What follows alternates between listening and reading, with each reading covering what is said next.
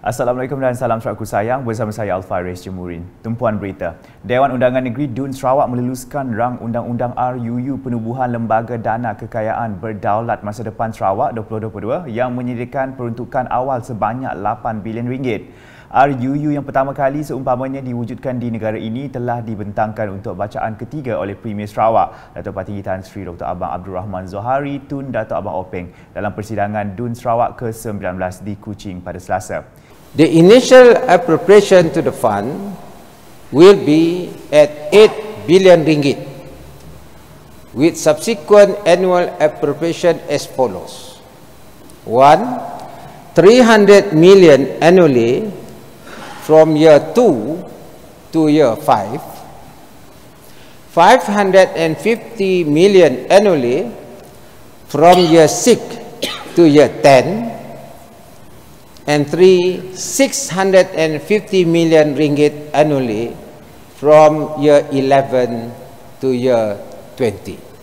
Beliau berkata demikian ketika membentangkan RUU berkenaan. Datuk Parti Tan Sri Abang Zohari yang juga Menteri Kewangan dan Ekonomi baru menambah dana kekayaan berdaulat masa depan Sarawak akan digunakan untuk pendidikan dan peningkatan taraf hidup rakyat Sarawak. Can be utilised for the following purposes. 1. Education of people of Sarawak in tertiary institution or such other institution as may be approved by the Majlis Mesyuarat Kerajaan Negeri. 2. Improvement of the standard of living of people of Sarawak based on socio-economic needs. 3. Development of the talents, expertise and the entrepreneurial skills of the people of Sarawak. And 4. Such other purposes as may be determined by the Majlis Mesyuarat Kerajaan Negeri in a new notification to be published in the Gazette and laid before this Dewan Undangan Negeri. Premier Sarawak menambah dana tersebut akan diuruskan secara profesional dan telus oleh ahli lembaga yang terdiri daripada pakar dan profesional dalam bidang kewangan dan pelaburan. Seramai 11 ahli Dewan Undangan Negeri ADUN terdiri daripada ADUN Daro, Lingga Balingian, Tebedu Bawang Asan, Bakelalan, Beting Maro, Pelagus Katibas Bukit Bergunan dan Kota Sentosa telah mengambil bahagian dalam perbahasan rang Undang-Undang Dana Masa Depan Kekayaan Berdaulat Sarawak dan diluluskan sebulat suara. Berita seterusnya, penubuhan Lembaga Dana Kekayaan Berdaulat Masa Depan Sarawak 2022 adalah tepat pada masanya serta diperkenalkan demi anak-anak Sarawak di masa hadapan. Ahli Dewan Undangan Negeri ADUN Tebedu Dr. Simon Sinang Bada berkata, dana kekayaan negara merupakan dana pelaburan milik kerajaan yang melaburkan dalam aset sebenar dan kewangan seperti saham, bond, hartanah, logam berharga atau dalam pelaburan alternatif seperti dana ekuiti persendirian atau dana lindung nilai. Bank. Sovereign wealth funds are typically created when governments have budgetary surpluses and have little or no international debt. Some sovereign wealth funds may be held by a central bank which accumulates the fund in the course of its management of a nation banking system. This type of fund is usually a major economic and fiscal importance. Beliau berkata demikian semasa membahaskan RUU Lembaga Dana Kekayaan Berdaulat Masa Depan Sarawak 2022 dalam DUN Sarawak ke-19 pada Selasa. Sementara itu, ADUN Balingan Abdul Yaakob Arbi turut senada dengan Dr. Simon Sinang berhubung dengan penubuhan Lembaga Dana Kekayaan Berdaulat Masa Depan Sarawak 2022. Hasil Sarawak yang dijana melalui sumber gas asli, petroleum, balak, kelapa sawit dan sumber ekonomi baru seperti sektor perkilangan elektronik dan bioteknologi boleh digunakan bagi mengukuhkan penubuhan tabung ini. Abdul Yaakob menambah adalah diharapkan Kerajaan Sarawak terus stabil di bawah pemerintahan Gabungan Parti Sarawak GPS. Dalam pada itu, ADUN Lingga Dayang Nur Razak Awang Sohor berkata Penubuhan Lembaga Dana Kekayaan Berdaulat Masa Depan Sarawak 2022 dapat memastikan kestabilan ekonomi negeri dalam jangka masa panjang. A sovereign wealth fund is a state-owned investment fund comprised of money generated by the government often derive from a country's surplus reserves. According to Yang Amat Berhormat Premier's speech on 2023 state budget, Sarawak is expected to generate a surplus of ringgit Malaysia 238 million in year 2023. With the surplus, it is an opportunity for the government to preserve the proceeds of resource wealth for future state economic strategic plan. Justru beliau berharap perolehan daripada dana itu akan memberikan harapan kepada belia dan generasi masa depan. Beralih ke laporan berikutnya. Rang Undang-Undang RUU Kerajaan Sarawak bagi aktiviti elektronik 2022 iaitu Elektronik Sarawak Government Activities Bill 2022 diluluskan oleh Dewan Undangan Negeri DUN Sarawak. Perkara tersebut dimaklumkan oleh Speaker DUN Sarawak Tan Sri Dr. Amar Muhammad Asfi Awang Nasar setelah bacaan ketiga dibentangkan oleh Menteri Utiliti dan Telekomunikasi Sarawak Datuk Julaihi Narawi pada Selasa. Terdahulu dalam pembentangan bacaan kedua, Datuk Julaihi berkata pengenalan RUU ini akan memudahkan agenda transformasi digital Sarawak di bawah Strategi Ekonomi Digital Sarawak 2018-2022 dan Strategi Pembangunan Pasca COVID-19 PCDS 2030. However, under the existing statutory framework, not all government services can be delivered online. Many of our current state laws were enacted when the use of digital technology is still foreign. In this respect, this bill seeks to provide the necessary legal framework for the government, local authorities, and statutory bodies incorporated under the state laws to become e-enabled without the need for further amendments to the other state laws. Hence, secara keseluruhannya, Datuk Julaihi memberitahu kelulusan RUU itu akan merealisasikan usaha pendigitalan, penyampaian perkhidmatan Kerajaan Sarawak dan menyediakan asas bagi transformasi digital dan ekonomi negeri ini.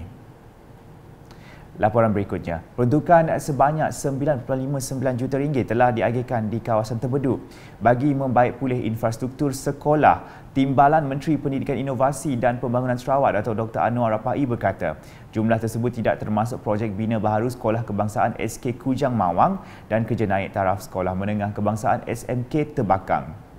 Setakat ini, kawasan Tepat mendapat peruntukan sejumlah 9.59 juta. Ini tidak termasuk Sekolah SK Kujang Mawang yang akan dibina semula dan juga naik taraf SMK Tebakang. Terima kasih. Beliau berkata demikian ketika menjawab soalan adun terbeduk Dr. Simon Sinang Bada dalam persidangan DUN Sarawak ke-19 pada Selasa. Sementara itu, beliau juga menambah terdapat 2 pelajar dari Terbeduk berjaya memasuki Sekolah Antarabangsa Yayasan Sarawak. Sementara itu, Kerajaan menerusi Jabatan Kesihatan Negeri Sarawak JKNS sentiasa memantau keperluan untuk menaik taraf fasiliti kesihatan di Sarawak termasuk Klinik Kesihatan Nanga Mudu dan Klinik Kesihatan Nanga Atoi bagi menyediakan perkhidmatan berkualiti untuk masyarakat tempatan. Menurut Timbalan Menteri Kesihatan Awam, Perumahan dan Kerajaan Tempatan, Michael Tiang Ming Ti, JKNS telah menaik taraf bilik konsultasi di Klinik Kesihatan Nanga Mudu pada tahun 2021. Manakala pelan untuk menaik taraf Klinik Kesihatan Nanga Atoi kepada Klinik Kesihatan jenis 6 dengan kuartus pula akan dicadangkan di bawah rancangan Malaysia ke-13, RMK 13. As for the upgrading of medical services, a medical officer has been stationed in Nanga Budu Health Clinic and another medical officer stationed in Nanga Atoi Health Clinic in March and August 2022 respectively. With this placement, the improvement of existing programs such as infectious and non-infectious disease screening programs, community programs and screening, follow-up treatment, referrals to specialist hospitals and medication lists have been improved. Beliau berkata demikian ketika menjawab soalan adun krian Friday Belik dalam persidangan DUN Sarawak ke-19 pada Selasa. Seterusnya, Kementerian Belia Sukan dan Pembangunan Usahawan Sarawak mempunyai perancangan untuk memastikan setiap daerah dilengkapi kemudahan sukan. Timbalan Menterinya, Datuk Gerald Rentap Jabu berkata ini akan memberi manfaat kepada belia dan masyarakat setempat untuk menggalakkan mereka mengekalkan gaya hidup sihat. Beliau berkata pihak kementerian akan mempertimbangkan pembinaan prasarana sukan tertakluk kepada peruntukan dan keperluan semasa. Antara fasiliti sukan yang dapat dikapit adalah stadium tertutup kapit, stadium terbuka kapit, kolam renang kapit dan di Song ada mini stadium Song. Pada sorotan bajet 2023 yang telah dibentangkan oleh Yang Amat Berhormat Premier semalam, sebanyak ringgit Malaysia 47 juta diperuntukkan untuk refurbishment, repair and building of new facilities. Ini termasuk kapit indoor stadium dan juga kapit swimming pool. Dengan jaringan jalan yang dapat menghubungi kedua-dua pekan ini ke kapit, saya mengharapkan banyak lagi fasilitis ini digunakan dengan sepenuhnya. Beliau berkata demikian ketika menjawab soalan adun balih Nicholas Kudi Jantai dalam persidangan DUN Sarawak ke-19 pada Selasa. Dalam pada itu, beliau berkata kementeriannya juga telah mengemukakan projek menaik taraf dan menyelenggara kemudahan sedia ada. Semua kemudahan sukan berjumlah RM60 juta yang akan dibahagikan kepada pelan 5 tahun untuk diperuntukkan bagi kerja-kerja menaik taraf kemudahan sukan lain di bawah rancangan Malaysia ke-12 RMK 12. Project proposals intended to upgrade and refurbish sport facilities in every division including Song District. My ministry will submit the proposal during mid-term review in line with the proposal under Post-COVID-19 Development Strategy (PCDS) 2030 for approval, as the Ministry is also concerned in providing a safe, conducive and standard facilities to the public. Thank you. Perkembangan lain dengan Kerajaan Sarawak dalam usaha meningkatkan pengeluaran lada dalam variasi pelbagai menjelang tahun 2023. Menurut Menteri Industri Makanan, Komoditi dan Pembangunan Wilayah Sarawak, Datuk Seri Dr. Stephen Rundi Utom, Kerajaan Sarawak optimis meneruskan perkembangan industri lada di negeri ini bagi meningkatkan pertumbuhan bidang ekonomi agrikultur ke arah pertanian moden. So now we have tried to diversify our crop. One is, of course, we have to have a food security that include paddy, that include pepper, crops and so on, livestock, not just depend on one. So the reason why they dwell more on oil palm because there's a complete supply chain. From the upstream all the way downstream, the market is guaranteed. So therefore, government must look into how to create a complete supply chain for other crops. One of them is pepper, rubber, coconut, pineapple, all the rest. Once we are able to develop the supply chain and the guaranteed market with the new approach that we have, grow parks and so on, and we create a food terminal or CPPC where we can process collection center that we have. Beliau berkata demikian ketika ditemui media selepas merasmikan majlis menandatangani perjanjian lesen antara Kerajaan Sarawak bersama Pertubuhan Peladang Kawasan PPK Saribas di bangunan DUN Sarawak pada Isnin. Jelasnya Datuk Seri Dr. Stephen lagi, inisiatif terbabit juga mengetengahkan peluang golongan muda untuk berkecimpung ke arah bidang pertanian moden bagi menggalakkan pertumbuhan sumber janaan ekonomi menerusi industri peladangan. Sarawak has got a very vast land for us to dwell into agro sector. One of the thrusts of post-COVID development strategy, main pillar is agriculture.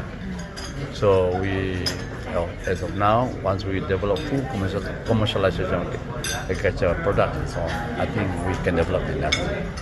With that, we will be able to transform the farmers, subsistence farmers that we have today into money-making farmers. Then we have precision farming or new ways of doing things. The young one will be enticed to do like in agro park, IoT, smart farming, fertigation and so on. People, the young one from universities, I told them when you come back to Sarawak, not just like looking for job, not just earn money, but make money. Sekian edisi tengah hari bersama saya Alfairez Jemurin. Berita lebih lanjut boleh didapati di semua platform media sosial UKAS termasuk portal ukas.sarawak.gov.my dan UKAS channel di YouTube. #menjabar fakta. Salam UKAS.